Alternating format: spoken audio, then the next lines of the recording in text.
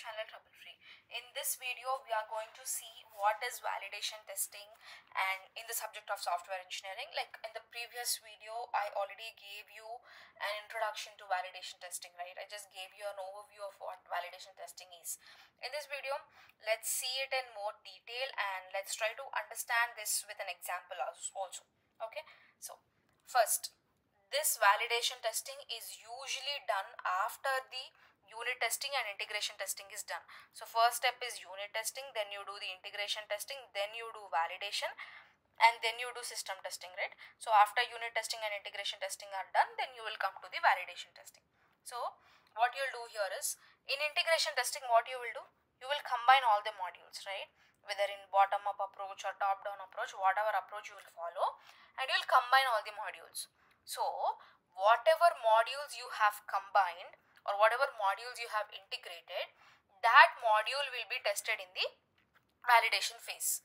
Okay, so in unit testing what you are doing, every individual unit, every individual piece you are taking, every small piece you are taking, and you are testing that small piece. In integration what you are doing, one by one you are integrating everything, you are combining everything, and you are testing at each and every phase. Okay, at each and every phase of combination you are testing it. In validation testing what you will be testing, the entire combined unit will be tested here. Okay, done. Next, the software is tested if all the requirements asked by the customers are implemented or not. That's what I told in the previous video also, on the types of software testing video also. So you will have the validation criteria. Validation criteria is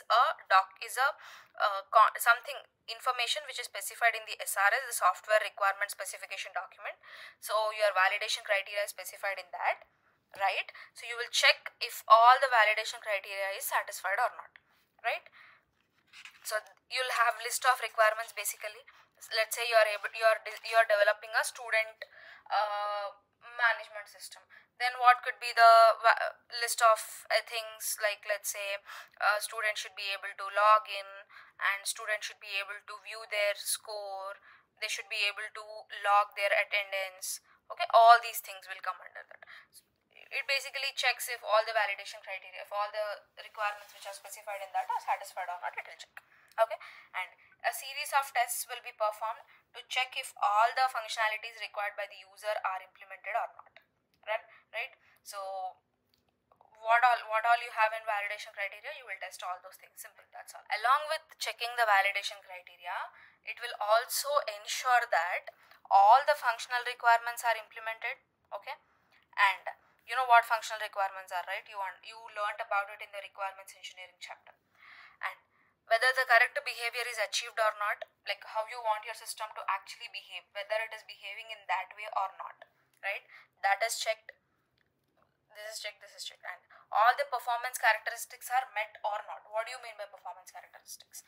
It could be it could be speed, it could be accuracy, it could be precision, it could be the response time.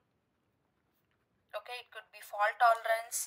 All these things will come under the performance characteristics. Whether, so let's say you wanted the website to load within 2 milliseconds, whether it is loading within 2 milliseconds or not, and you want the website to be 99% accurate, whether you have achieved this accuracy or not.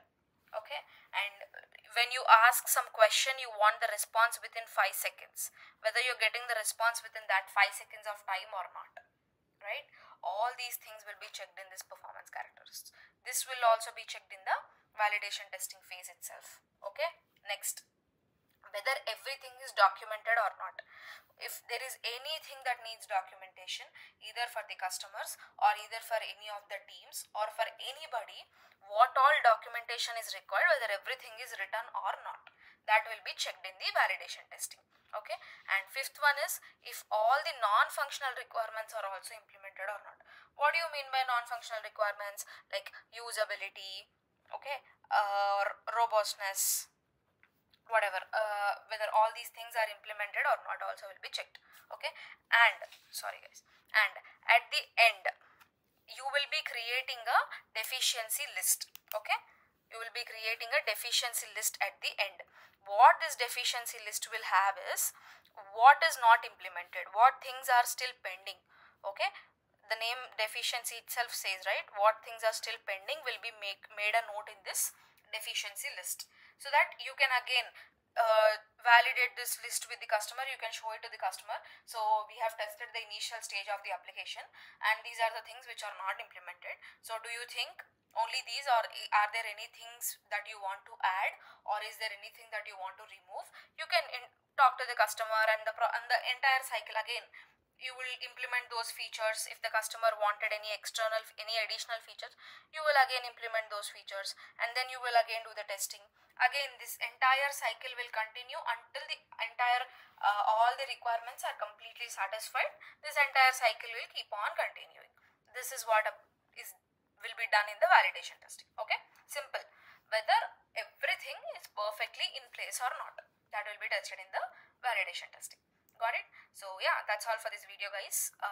Yeah, if you have any questions, let me know in the comment section. I'll definitely try to answer all your questions for sure. And yeah, let's meet up soon in the next coming video with another topic. Thanks for watching the video till the end.